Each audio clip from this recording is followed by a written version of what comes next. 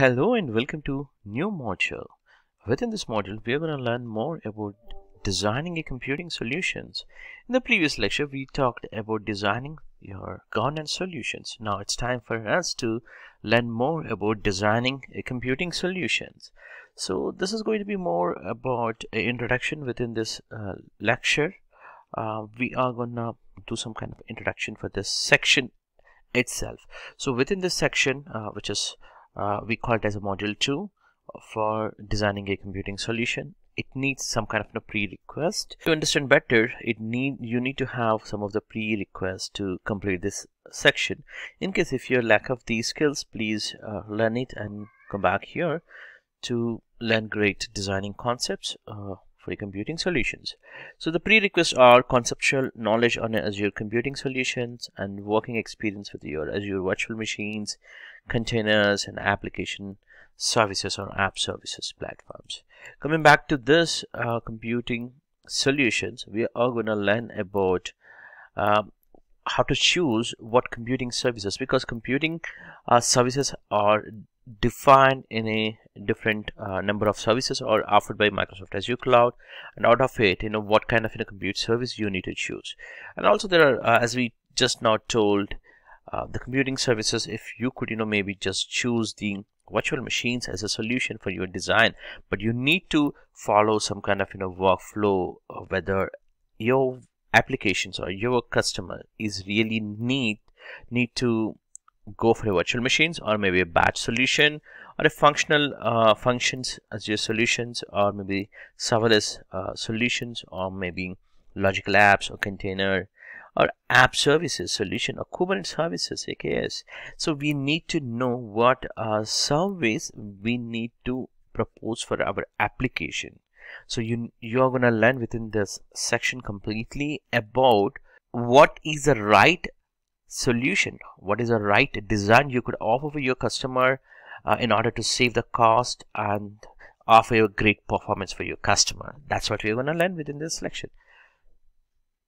Again, within this lecture, definitely if you're writing Azure 305 exam, and you are going to cover 25 to 30% of the questions.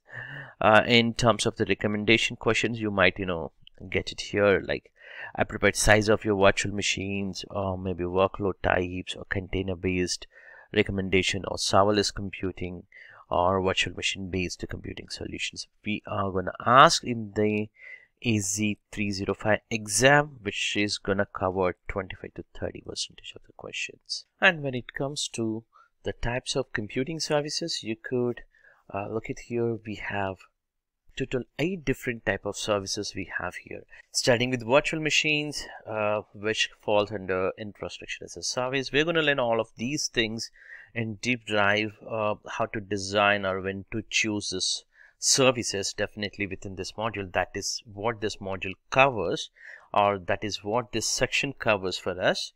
And let's try to understand here in a one word: virtual machine specific and Azure Batch. So it's going to manage your large scale of parallel application, or parallel running applications, or the tasks that you want to run it on a high performance computing applications. So that's where you can use the Azure Batch, which falls under a PaaS. We're going to deep dive all of these stuff in a upcoming lectures within this section. And Azure Functions, which is a serverless, it just works on your code. So the code will run on Azure servers. For that service, you're not going to pay it, but you're going to pay it for the running time. So that's a service called Azure Functions, which is a FAAS, we also called.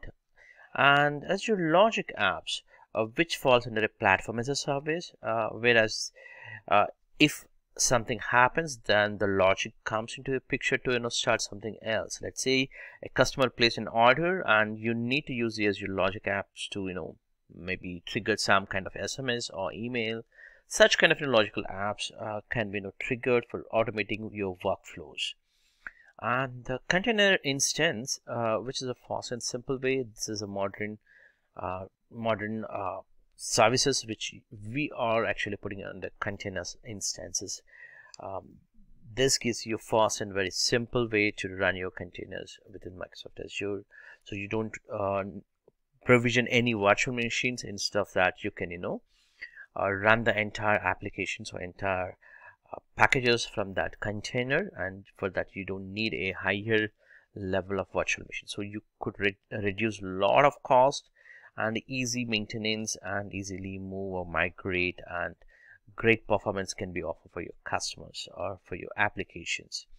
And coming back to the app services, which is well known these days, Microsoft offers the web-based applications, also the application services, which manages your hosting for your web application, mobile applications, or its backend connectivity with respect to the RESTful APIs or automated business process. You could actually host in a Microsoft Azure cloud that falls under app services. And Azure Kubernetes services is again falls under PaaS services. It's purely based on a Kubernetes service, which is again offered from Microsoft Azure cloud.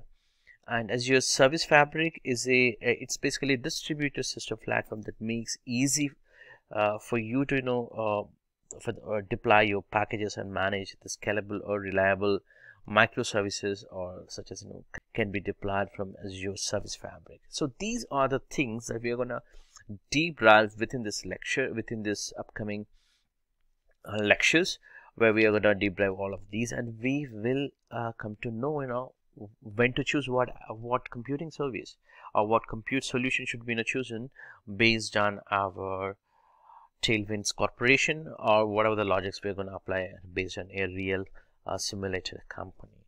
Thank you for watching this. This is just an introduction. We will catch from the next lecture on Azure virtual machines. Thank you.